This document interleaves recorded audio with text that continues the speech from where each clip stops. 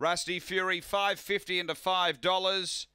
And Monganui Havoc has been 19 out to 71. Light on, race 2.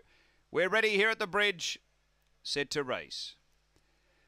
Away, great line out. Rusty Fury getting busy in the early parts, going to get the lead. Soul Rocker moves to a close second though. Then came McLaren Stardust. Next, Rusty Fury. Then Stitchem Dolly and Monganui Havoc. Up to the turn, Soul Rocker powering up outside. Takes the lead from Rusty Fury trying to lift. McLaren Stardust out really wide, but Soul Rocker pulling clear late. Soul Rocker goes on to win.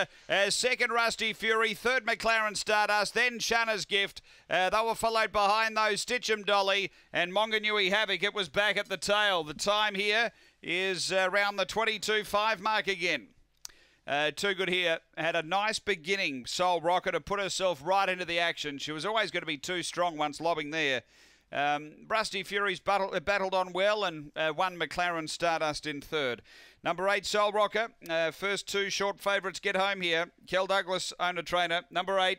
5 second, Rusty Fury for Tony Henriksen. And 3rd to 1, McLaren Stardust, trained by Tanya Foster. Numbers are 8, 5, 1, 7, 4th.